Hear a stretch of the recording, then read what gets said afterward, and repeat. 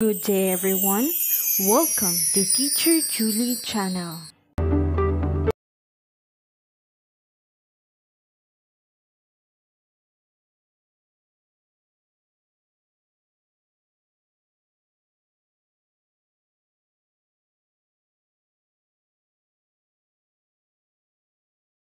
We have our new topic in general biology, which is all about the cell types and cell modification. This will be the first quarter topic and week 2 and 3. This topic is a milk-based.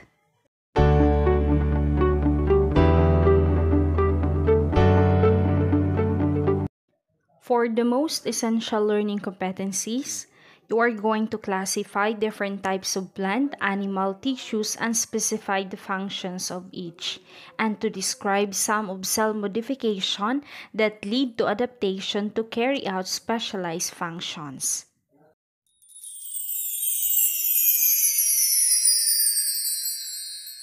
There are certain characteristics that all living things exhibit. The characteristics of life. Living things are made up of cells. They metabolize, grow, and develop, respond to stimulus, adapt to their environment, and reproduce. Life on Earth exhibits organization.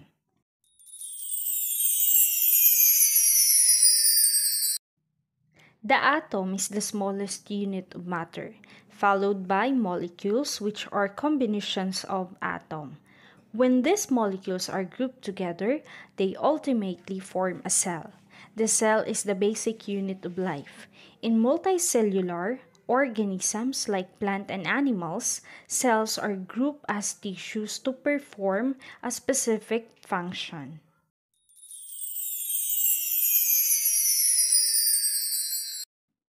Different tissues can be grouped further and form organs. The organs form an organ systems that makes the function of the body more complex and efficient. Organ system will then form the whole organisms. All living things exhibit organization, whether they are unicellular or multicellular organisms. There are four main types of cell: the epithelial cells, the connective tissue cells, the muscle cells, and the nerve cells.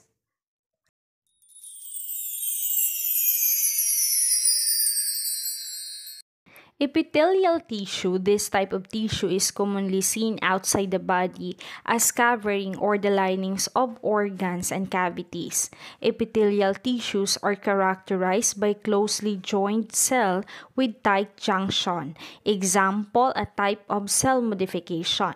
Being tightly packed, tight junction serve as the barrier for pathogens, mechanical injuries, and fluid loss.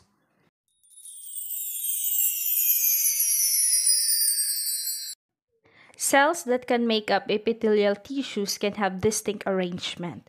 For the cuboidal, it is for the secretion. For the simple columnar, break-shaped cells, for secretion and active absorption. For simple squamous, it is a plate-like cells for exchange of materials through diffusion. And stratified squamous, it is a multi-layered and regenerates quickly for protection. And for the last one, it is a pseudo-stratified columnar. It is a single layer of cells, may just look stuck because of the varying weight for lining of respiratory tract, usually lined with cilia.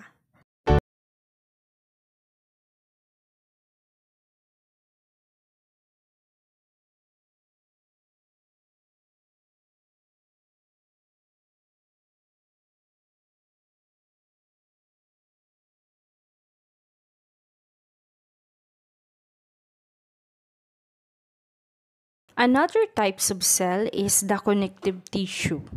Under the connective tissue is the blood. Blood is made up of plasma. Example, liquid extracellular matrix contain water, salts, and dissolved proteins, erythrocytes that carry oxygen or red blood cells, and leukocytes for defense or the white blood cells, and platelets for blood clotting.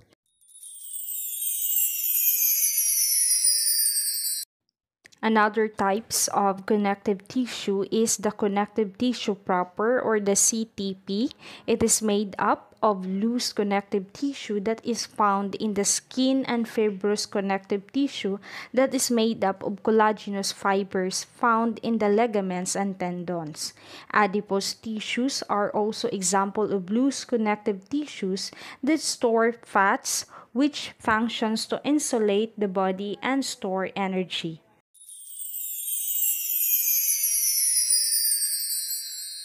Another type of connective tissue is the cartilage. It is characterized by collagenous fibers embedded in the chondroitin sulfate. Chondrocytes are the cells that secrete collagen and chondroitin sulfate.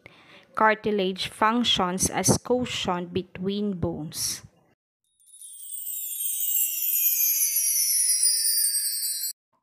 Another type of connective tissue is the bone. Bone is the mineralized connective tissue made by bone-forming cells called osteoblasts, which deposit collagen. The matrix of collagen is combined with calcium, magnesium, and phosphate ions to make the bone hard. Blood vessels and nerves are found at the central canal surrounded by concentric circles of osteons.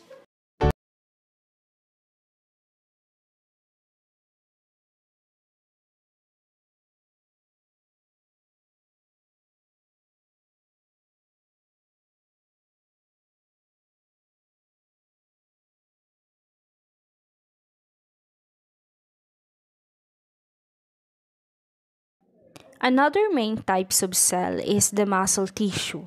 Muscle tissue, these tissue are composed of long cells called muscle fibers that allow the body to move voluntary or involuntary. Movement of the muscles is a response to signals coming from a nerve cells.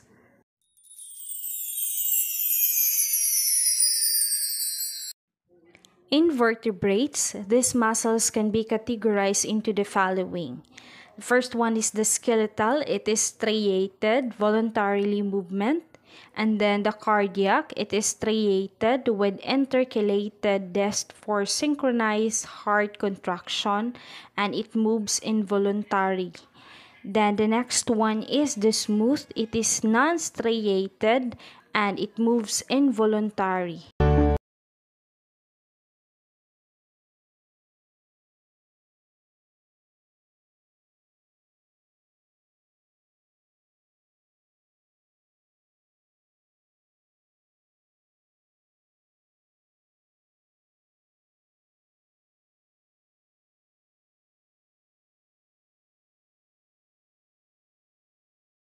Another type of cell is the nervous tissue. These tissues are composed of nerve cells called neurons and glial cells that function as support cells. These neurons sense stimuli and transmit electrical signals throughout the animal body. Neurons connect to other neurons to send signals. The dendrite is the part of neuron that receive impulses from other neurons, while the axon is the part where the impulse is transmitted to other neurons.